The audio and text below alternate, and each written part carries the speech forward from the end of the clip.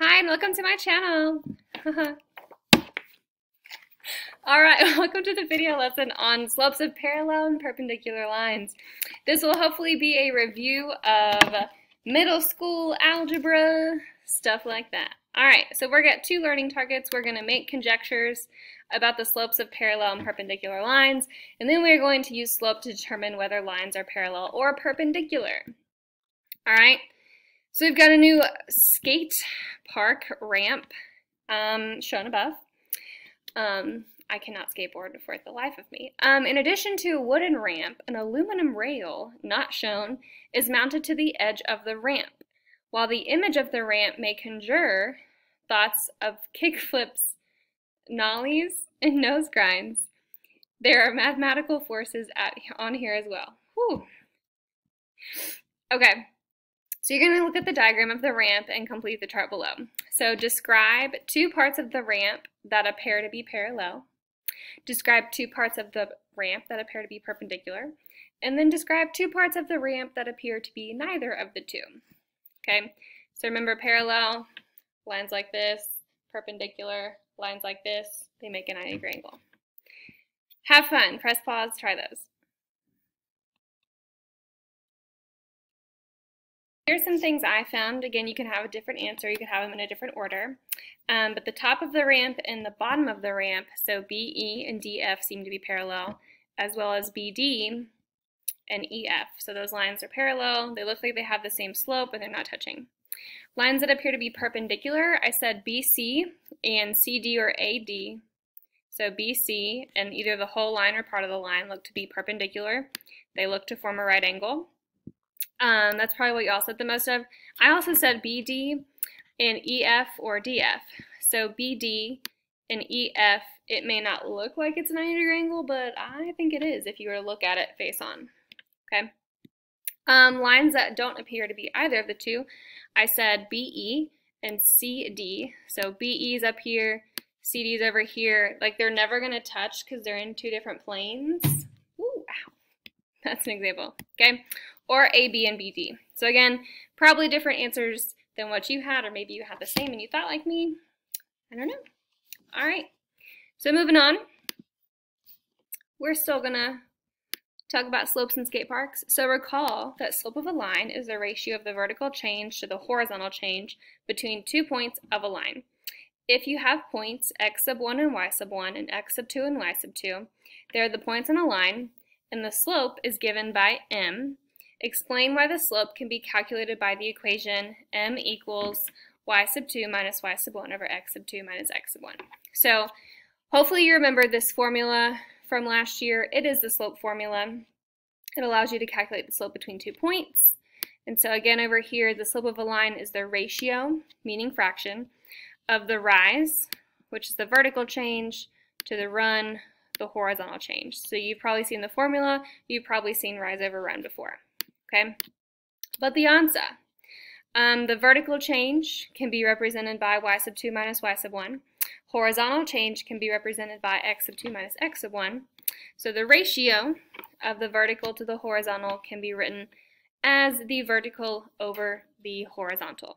Okay, I would probably not write all of that. I would probably just write the vertical over the horizontal, or if you want to write rise over run. Okay, but that's how we use the points. The rise is your change in your y values, so they subtracted them. Your run is the change in your x values. That's why they subtracted them. Rise over run will give you that ratio. All right, so we're going to be using this formula today and rise over run. So the diagram above shows a cross-section of the skate ramp and its railing transposed onto a coordinate grid. So you've got a skate ramp and we're going to add some rails to do some cool tricks on. Okay. So here's my skate ramp over here, the A, B, and D. Here's the railing above it. We're going to calculate the slopes of WV and VU. Okay, there are two different ways to do this. I like the rise over runway and use my graph. So W is here and V is here. So I'm going to draw my slope triangle. I draw my rise over my run.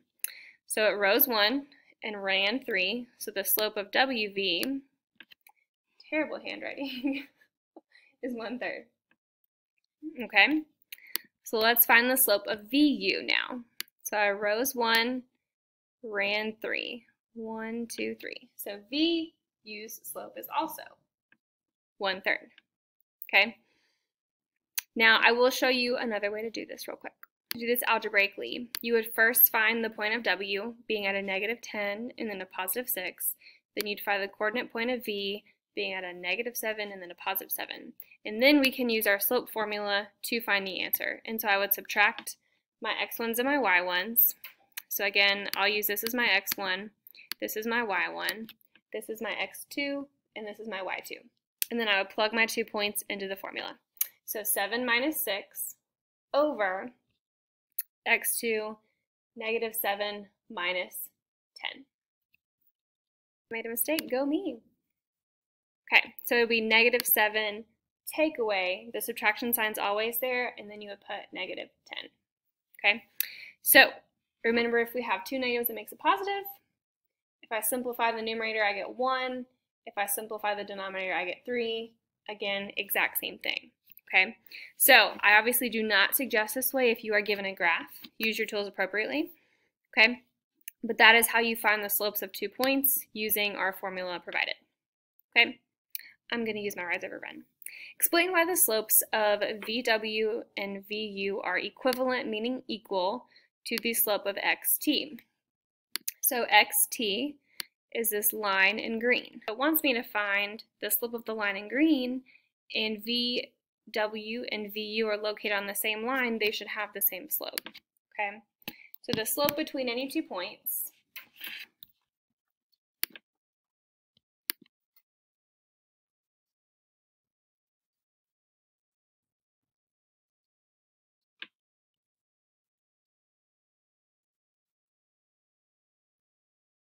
on a line is going to be the same.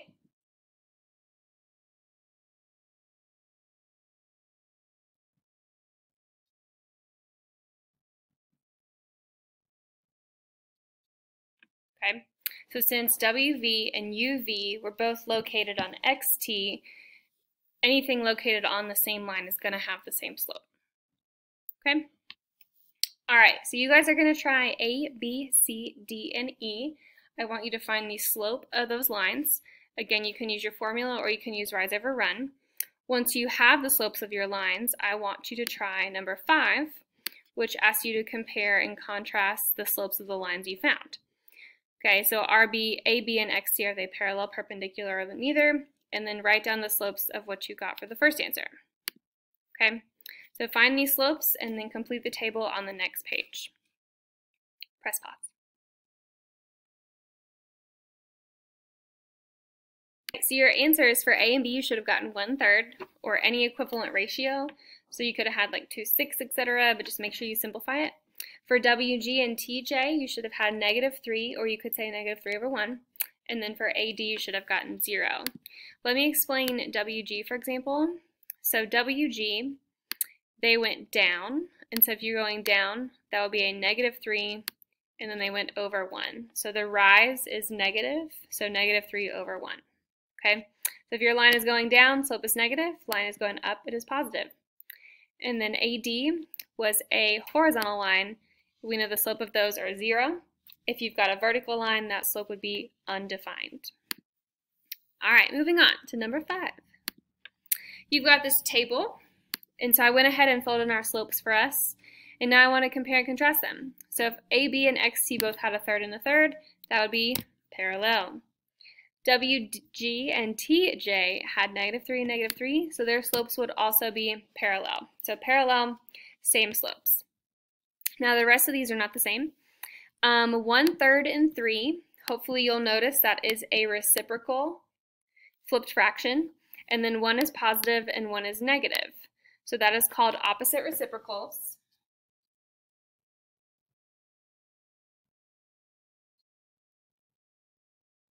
It's an important word for this week, and that means they are perpendicular.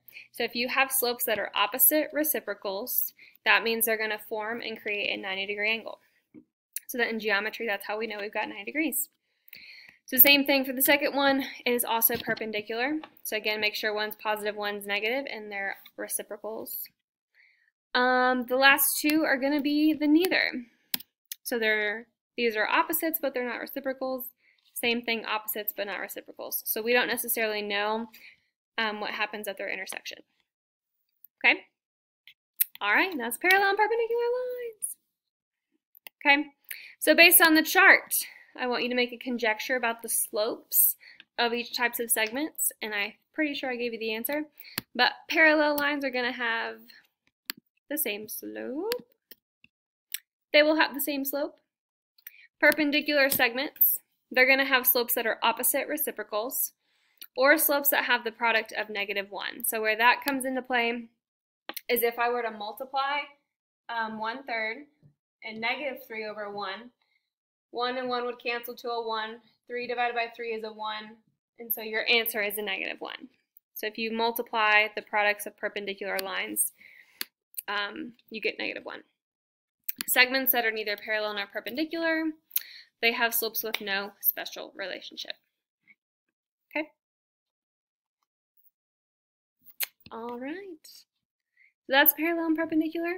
Hopefully it's a review from middle school / algebra, but you're going to practice now. Okay? So I want you to try all of these. So try 7 through 14. Press pause, and then we'll go over the answer. Remember on number 10, the symbol means parallel, and then the symbol means perpendicular. So press pause. Have fun.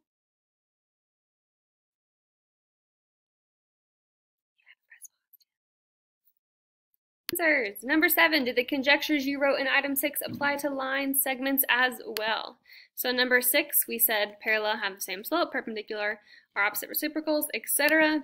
Does that apply to a line segment with endpoints? And the answer is yes. So a segment's a part of a line. Segment's going to have the same slope of the line. Therefore, all the stuff that we talked about for slopes will apply to segments. Number 8, are all horizontal lines parallel? So horizontal lines are this. Use slope to explain how you know. So yes, the slope of any horizontal line is 0.